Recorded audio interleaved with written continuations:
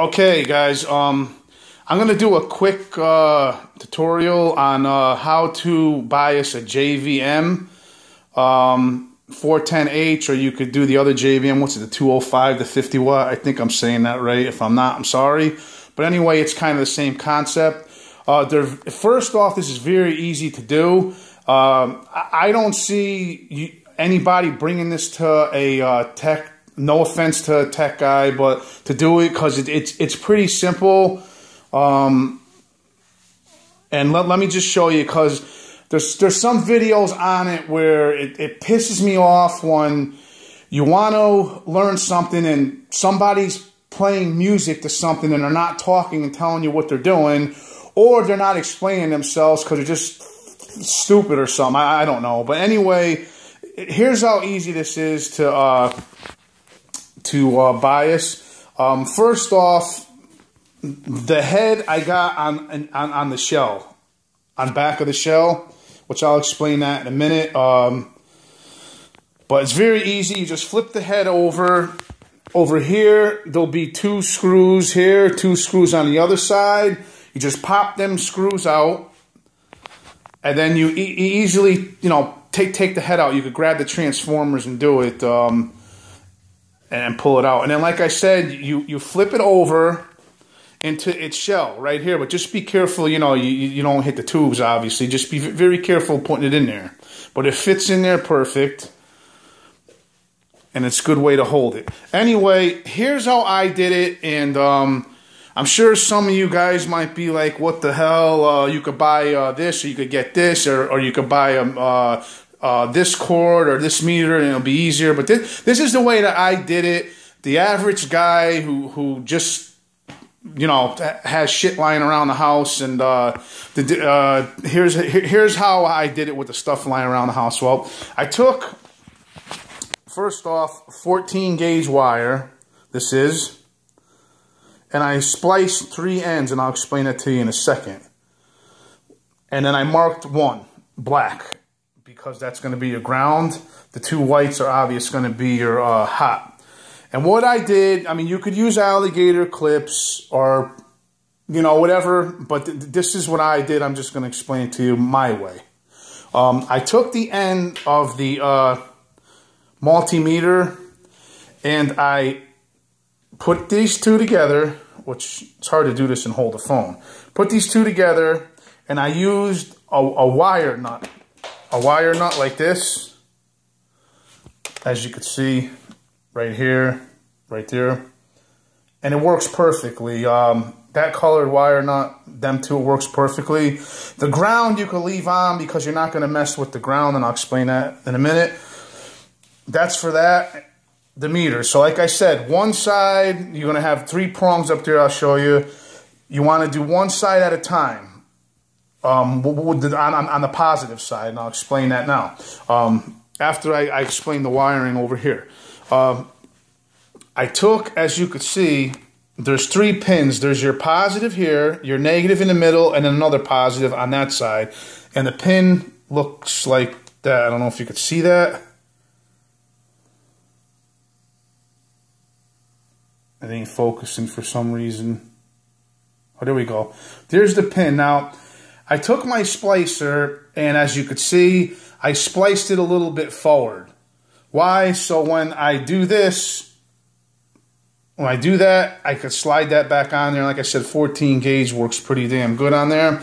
I put them there, and as you can see, they got like a little bit of a loop. That's so they stay down. And I clamped them with these clamps right here, just so the wire stays down on the pin. Like I said, alligator clips and stuff probably be more easier, and I'm sure there's other easier ways. But yeah, after you get that all set, and like I said, you can only do one side at a time when you adjust this, because that's for one set of tubes. This side's for the other set of tubes, and again, the middle is the ground. You come over here now to the meter. Make sure you set your meter right. A lot of guys don't set it right. You want it right here on 200 M, and that's obviously millivolts. I don't have this set right now on, so That's why we're not reading right now. But anyway, make sure that these wires are correct. A lot of guys don't put them correct and they can't get the reading right. I see on Google and they don't understand why. You have to make sure that, you know, your positives on one side and your, you know, your negative is on the other side, which says the common. The common says for the negative, and the V on my meter says for the positive. Anyway, okay, so back to here. Now you'll see the pots on here. That's one pot for this side, and that's the other pot for the other side. Now you go to any store and get a small screwdriver like this. Guys, I'm sorry about the camera. It's pissing me off. It's not focusing too well. Anyway, a small little screwdriver like that, and what you do is right there is in the middle. Right there in the middle, you put the screwdriver and you turn that knob right there. That one in the middle. That's the pot for one side and then the other pot for the other side. Now, what you want to do first is you want to put the amp on, plug it in, put it on standby. Let it heat up maybe like 15 minutes or so. An important note, don't touch anything in this amplifier. It could kill you. It could kill you even when it's not plugged in because they hold the charge still. Just don't touch anything over here and over there. Just stay where the pot is over there and you'll be fine. You can touch the pot wires, you know, like that. It ain't going to shock you. It ain't going to hurt you because, you know, like this side's hooked to that side. And then I'll unscrew this here and I'll go to this side and put it back onto the multimeter for that side. So back to here. Now once it's warmed up, couple of things you want to make sure you got a speaker load on it is very important, and you put your master volumes down all the way down to zero them bad boys out, because if they're moved up like that or anything, you won't get the right reading. It won't get the right reading. So make sure that is zeroed down. The standby is off. And you just look at your meter. Now, I'm biasing.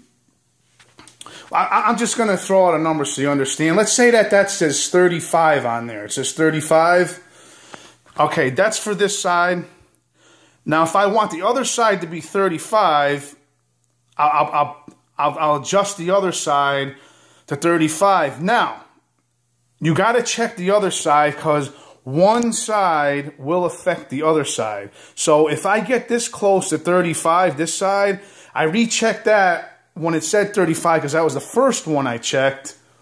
It might go up to 36 or might go down.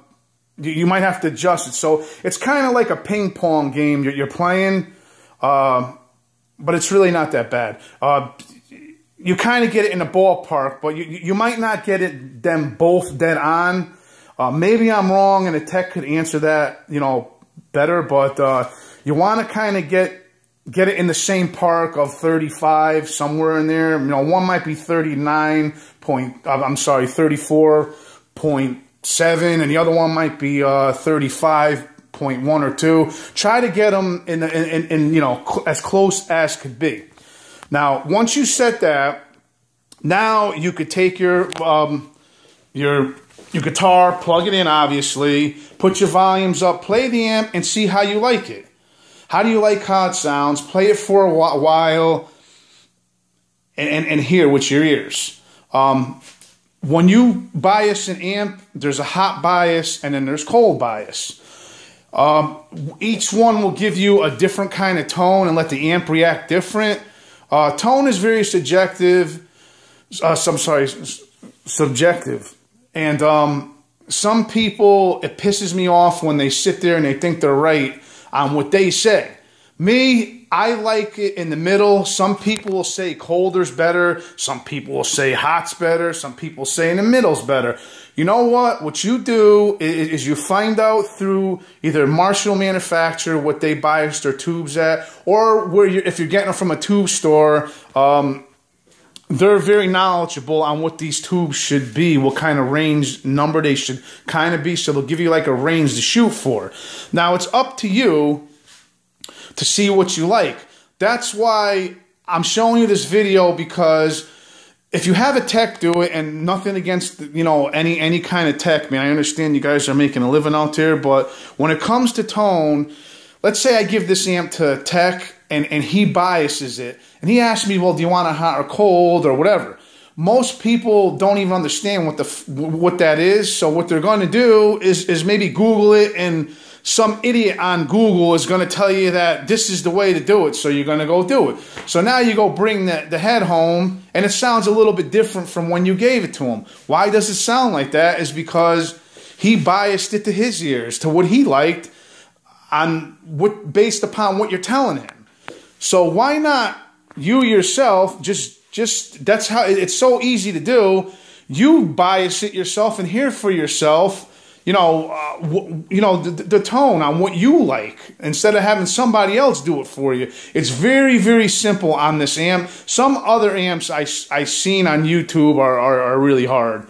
But anyway, that's all you do. So you play the amp for a while, and then again, now when you have to rebias it or check it, put your master volumes all the way down to 0. You can leave the amp on, it's no problem. Now you go over here to your multimeter, you check one side. Now let's say again, the number's 35 you were shooting for, maybe it went up to 37 or maybe it went down. Let's just pretend that it went up a little, right? Let's say it went up to 37 almost, okay?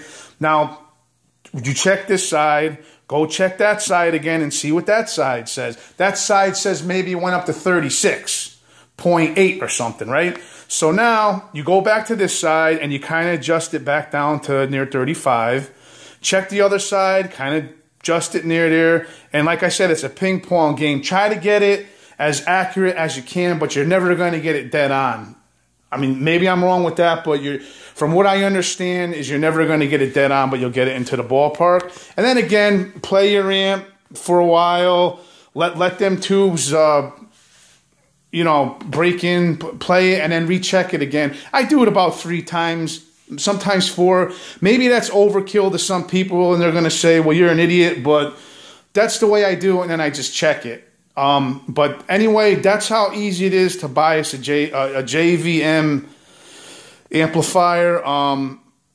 And I just wanted to do this video because I seen some videos on it where it wasn't too clear, or another video where, no offense to the guy, but he was playing music and he wasn't telling you what he was doing. Maybe I'm stupid and, you know, people could just see what he's doing, but I would rather have somebody tell me what they're doing and explain it.